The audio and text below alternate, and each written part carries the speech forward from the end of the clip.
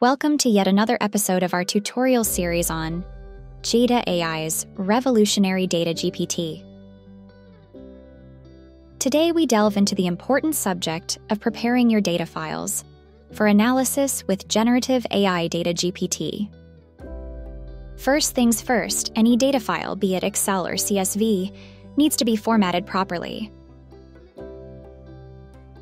A well-structured file is crucial in performing top-notch data visualization with Generative AI Data Analysis. Please make sure that the first row of your data file contains the correct column names, and the following rows only have the relevant data. Make your columns count. Give them meaningful names. If they make sense to you, they make sense to the AI too. For unformatted data files, you should create a clear format before submitting to Jeda.ai Workspace. This sets a clear structure for your dataset, aiding the AI in processing it efficiently. Merged cells or rows might look neat visually, but are a no-go for Data GPT.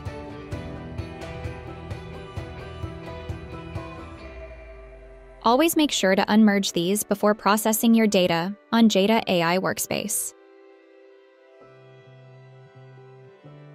Break down multiple datasets in separate CSV files.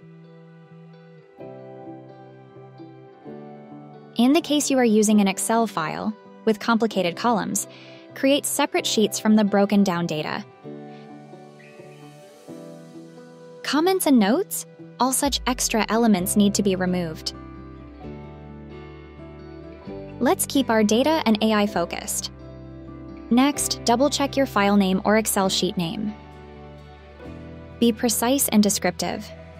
This step reinforces the context for you in AI Workspace Canvas. And that's a wrap for today's tutorial.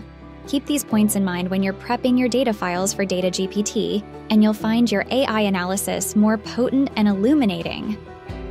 Until our next tutorial, keep exploring the power of data with Jeda.ai's Generative AI Data GPT.